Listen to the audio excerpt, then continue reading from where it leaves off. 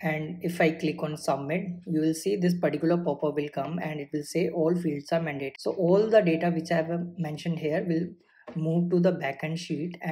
Hi everyone, welcome to txdot. My name is Vishal, and in today's video I will show you that how to create an automatic project tracker in Google Sheet. So let's get started with the video. This video is divided into two sections. In first section I will explain you that all the functionality and the different scenario this project tracker handle, and in the second section I will explain you that how you can use this particular code for your own project trackers. So let's start with the first section, in which I will explain you that how the functionality or objection handling this particular tracker handle.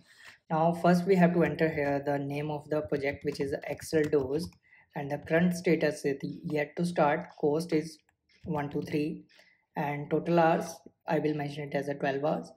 And if I click on submit, you will see this particular pop-up will come and it will say all fields are mandatory, because we have to fill data in all the fields. So now I will fill here the country, which is India, service type is like digital marketing, owner is Ram, and the start date is today's date, which is a 26 Jan.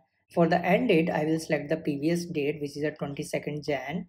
So now if I click on submit, now you will see I will get another pop-up which says found duplicate project name, because this project name is already there in our backend sheet, which is txdot. Now it's always mandatory to give your unique project name, so I will mention it as a test 4.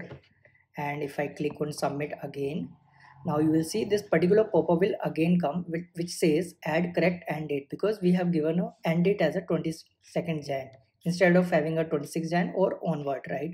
So we have to give the end date as a maybe a 30th Jan. And if I click on submit, so all the data which I have mentioned here will move to the backend sheet, and it will add a new entry in the backend sheet. So this is how the functionality of submit button works.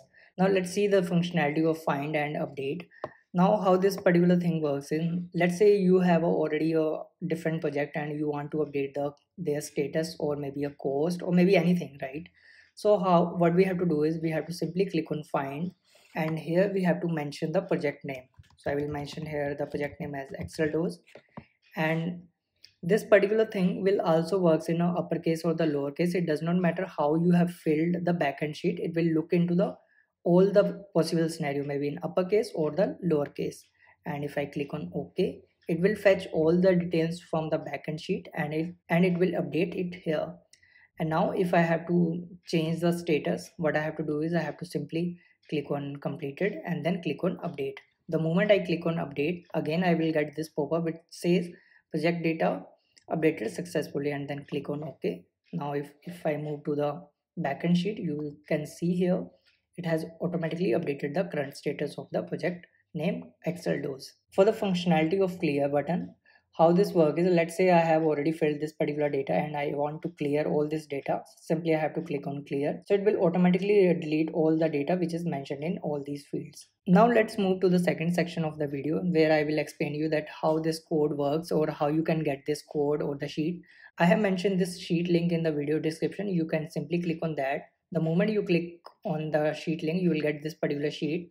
Then simply click on file and then click on make a copy. The moment you create your own copy, the code will automatically copied into your own sheet. In that, what you have to do is you have to simply click on extension, then click on AppScript. The moment you click on AppScript, you will see this particular code will copied into your own sheet. And now here you have to make a couple of changes as per your project requirement.